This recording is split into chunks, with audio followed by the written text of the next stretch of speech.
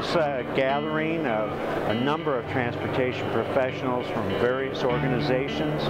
We're coming together to hopefully collaborate to make transportation more safe, more convenient, and the population more mobile. We've been meeting since we were formed back in 1995. We're one of the oldest state chapters.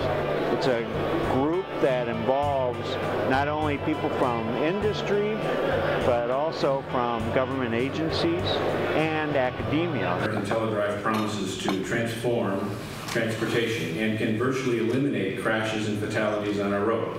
Our focus is now squarely on how we can help support the U.S. Department of Transportation and the automakers and suppliers to accelerate deployment.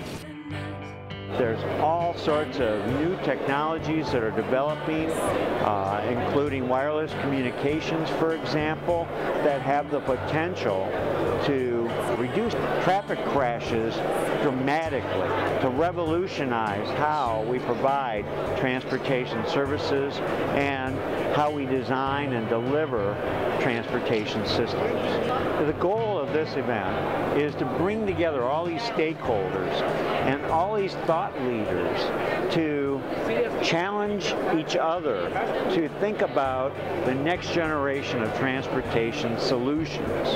And that's why this is important, especially right here in the heart of the auto industry, right here where we've got some key decision makers, government agencies. Wayne County is a key member of the Intelligent Transportation Society of Michigan. They've been deeply involved in a lot of the activity going on within Southeast Michigan as a whole, collaborating with things like Aerotropolis, collaborating to look at regional solutions for our greatest transportation problems. This is where a lot of the test facilities have been developed and are underway with all kinds of research and development of the next generation transportation solutions. Then you look at the mobility benefits, you look at the environmental benefits.